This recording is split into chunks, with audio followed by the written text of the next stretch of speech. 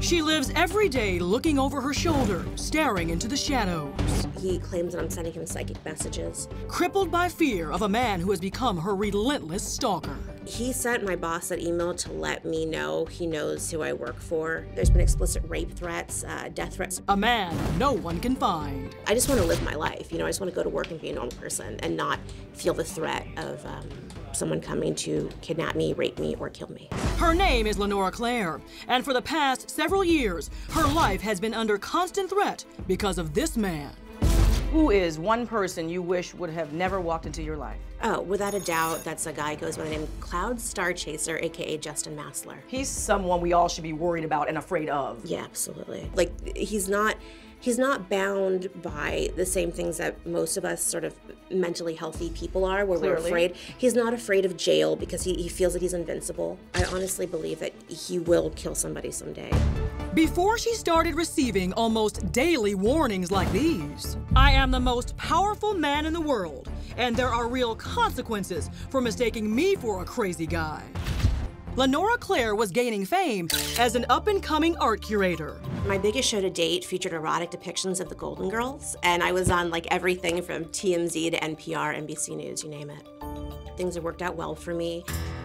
But Lenora was about to become a victim of her own success. It was 2011. I just opened up an art gallery. I'd gotten a lot of press. I was one of the LA Weekly People of the Year. I was at the gallery one day, and this guy shows up, I kid you not, in a spacesuit, which I thought was kind of funny and strange. What Lenora had no way of knowing then was that the quirky man who called himself Cloud Star Chaser, he had just jumped bail after being arrested for stalking someone else, the daughter of presidential hopeful Donald Trump, Ivanka.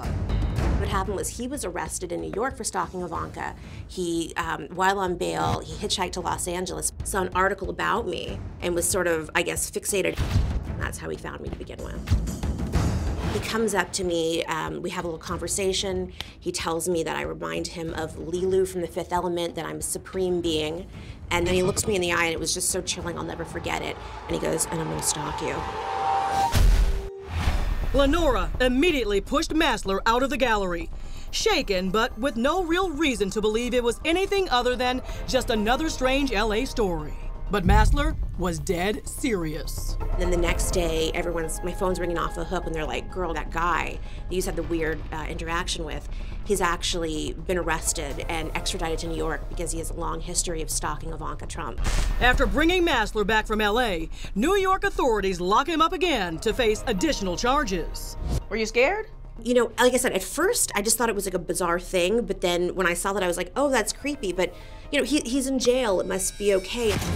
But everything was far from okay. It was, I don't know, maybe like a week or 10 days after, these letters just started showing up. On the envelope, it says, from Cloud Star Chaser, in jail, like on it, so you get this jail mail. Shortly after that, Lenora started receiving emails, tweets, and even texts from Massler, the insane ramblings of a schizophrenic man.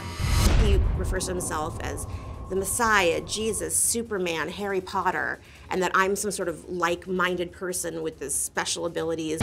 Eventually, it escalated to where he would tweet at me that he needed to kidnap me. I wasn't gonna like it at first, but he needed to harness my special abilities, my powers, so that he could fight ISIS, and that'd be the good of everybody. For the longest time, Lenora kept the messages to herself. But now, it's been 4 years. Justin Massler is no longer in jail, and the problem is only getting worse.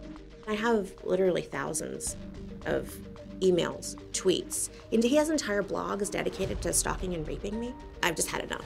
I thought it would stop. I thought he would be medicated and it would be okay, and that's obviously not the case. What's the scariest thing? The scariest thing, is that he has so many of the same things that, like the guy who killed John Lennon. It's like there's so many behavioral traits, and he really exhibits all of them. It's just so textbook that this guy is a legitimate threat. So then why hasn't he been locked up? As Lenora learned, it's not as easy as just filing a report. In fact, even a simple restraining order, which would make interacting with Lenora illegal, has proven difficult. Mostly because the last address Justin Massler gave authorities was a volcano in Hawaii. The way that law currently is if somebody is homeless like he is, you can't serve them.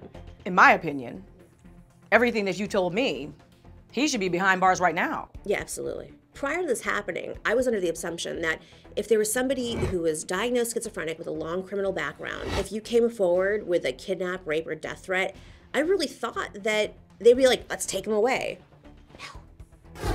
But Crime Watch Daily won't sit back and do nothing. We arranged a meeting with Hollywood security expert Fred Wilson and Deputy DA Rhonda Saunders, who literally helped write California's current stalking laws. This is a tall task, but we're here to help you and everybody else out there who's going through what you're going through.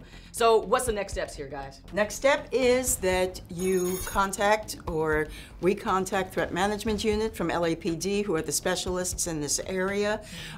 We get the troops behind you. We notify a federal agency. The FBI is very, very involved now with these shooters, the things that are going on all over the country. I think that they would be very interested in his emails. Yeah, I need you to read some of these, because I think people need to get a gist of what you're doing with every day. Start here with this one. This is beyond bizarre. Hi, how are you doing, Lenora? I thought I'd send you a marriage request because I recently found out I'm the real Roger Rabbit while you're the real Jessica Rabbit. Okay, now he starts to get sexual here. I'm not gonna get into that, but it's pretty crass. Fred, would you agree that with these emails, would you say that there are red flags being raised on this case? Absolutely. And I think it should be turned over to the FBI. We can help you with LAPD. I can get your letters to the right people, and we can get it on top of the pile. I'm unable to serve him because he's homeless and so I don't have a address, so that's difficulty number one. I want to bring up the idea of serving via email. Why is this not an option? There was one case where it was allowed. Why can't I do that now? I think that that's a brilliant idea, to be able to do it with our modern technology. We never could have done this a couple of years ago. Can we help her? Yeah. More than happy to help you. For now, police tell us they are aware of Lenora's case and keeping an eye out for Masler. We'll stay on the case and continue to update you as the story develops. In the meantime, after our meeting, Lenora has begun working with Deputy DA Saunders to hopefully create new laws that would help others like her. There's a lot of people like myself who sort of are in this weird category where you're like internet popular. You get a little more attention than the regular person, but you're not actually rich, you're not actually famous, you don't have a security team. And the whole thing is the laws now, someone has to die, you know, for there to be a Megan's Law. I don't want there to be a Lenora Law. I want Justin to get the help that he clearly needs because he's not gonna stop. I'm saying this now, I'm not being hyperbolic. He's going to kill or seriously harm somebody. And Matt Masler is now in even more trouble. Now, court documents reveal he recently sent emails to a member of Ivanka Trump's family and went to New York without permission. Bearing all of that in mind, then, how do we have a situation where this guy is not in jail? Matt, the problem is he's still missing. Now, we've learned from authorities they believe he's in Hawaii. His father has confirmed that, but won't tell anyone exactly where.